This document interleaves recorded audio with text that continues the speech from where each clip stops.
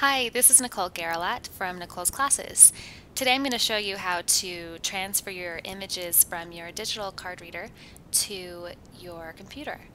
And I don't like to store my images on my computer. I actually use external hard drives and I back them up at least once just to keep everything safe.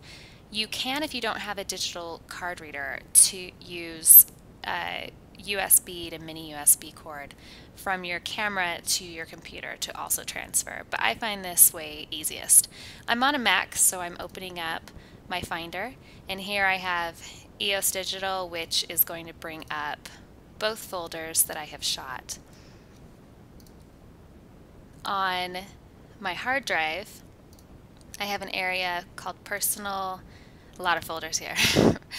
I have a personal section of photographs that are dated.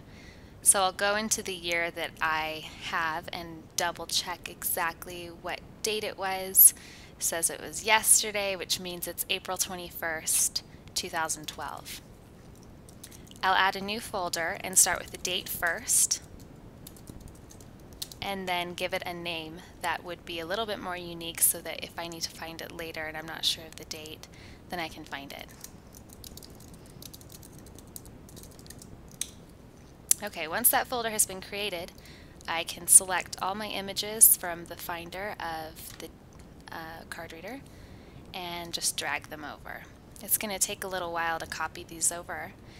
But then once it's finished, it's not going to ask you whether or not you want to keep or delete the photos. So this is something that you would do on your camera. And it's important that you format your card instead of just deleting them with the trash button. But once this is all set, what I do to make sure that I really have them is not only do I check from top to bottom that they have loaded, but I will also select Command-I to show the contents of the folder and select Command-I of the originating source to see if I have the same amount of information in each. Now obviously this one is not the same because it's still transferring, but that's what you'll want to do to double check and make sure it's there. And then once you've done that, back it up one more time and you're good to go. Thanks for joining.